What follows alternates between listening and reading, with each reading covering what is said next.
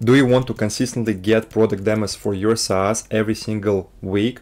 Then you're in the right place. My name is Denis, I'm the founder of SaaS Camp Accelerator, and in this video I'll walk you through all the strategies we're using with different B2B SaaS startups to get 40 to 60 product demos every single month. In this video I'll also explain why having a reply handling database will get you more sales and how to construct yours. So if you'd like to learn more about it, make sure you stay to the end.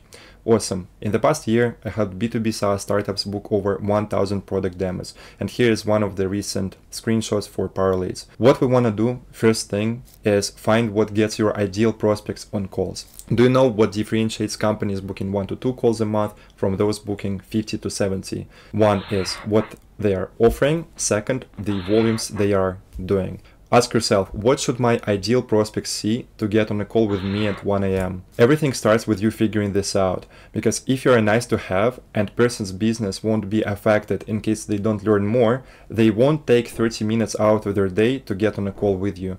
Nobody likes getting on useless sales calls, but the good part is that it's in your hands to turn a nice to have, which they don't care about, into a must have and make them want to get on a call with you. If you'd like to learn how to go from a nice to have to a must have and repackage your product to get people rushed to speak to you, check out my other video, which is called Eliminate Competition, how to position your startup to dominate your niche, because there I covered this in detail. This has something to do with category design, which is broken down there step by step. Second, test, and test again to find your message market fit formula. After you repackage your offering as a must-have, it's all about testing. The goal becomes finding your winning marketing formula. You want to experiment with multiple sequences, the number of steps you have in each of them, and from which angle you pitch your product. You need to know step by step what is the absolute easiest way to get calls with your ideal prospects. Here's the formula: right pain, the right audience, with the right message, with the right channel, and with the right timing is what is going to get you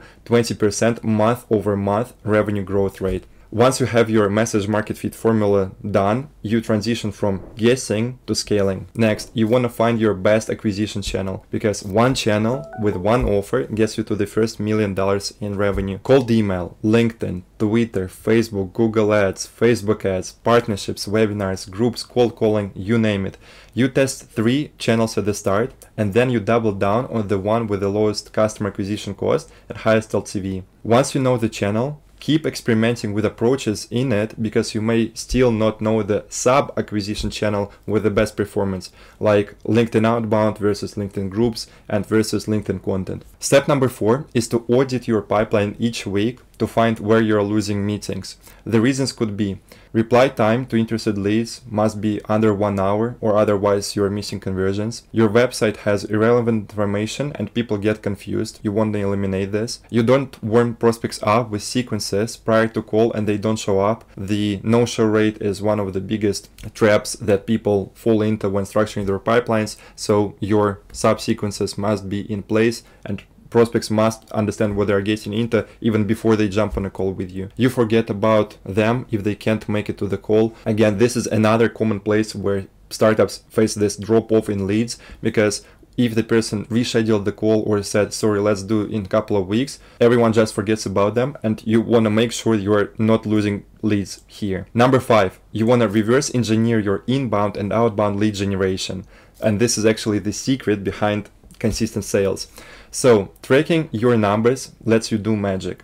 If you know that your close rate is 25%, you understand it takes you 4 calls to close a sale. You know that every 5 interested replies get you a meeting, and you know it takes 300 emails and 2 LinkedIn posts for you to get 5 interested leads. So this means that 2 posts and 300 emails give you 1 meeting. And knowing this information, you can 5x it, getting to 10 posts and 1500 emails, turning into 5 meetings, and 5 meetings resulting in 1 sale. That's exactly how you can construct your business processes to be at 2 sales each single week. Now, instead of you waiting for miracles, you can just do 20 posts and 3000 emails a week, and that's how you'd be at 10 meetings and 2 sales every single week. Same principles apply to go 6x in volumes. You keep finding bottlenecks where you're missing conversions and patching loopholes throughout your funnel. Now the bonus: construct your reply handling database. This is the one which I mentioned at the start.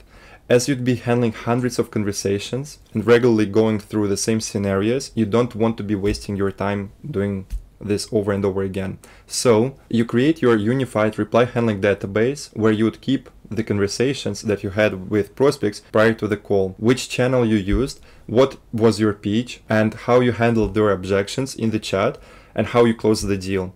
When growing your sales team, it would be saving you tens of hours of their work time.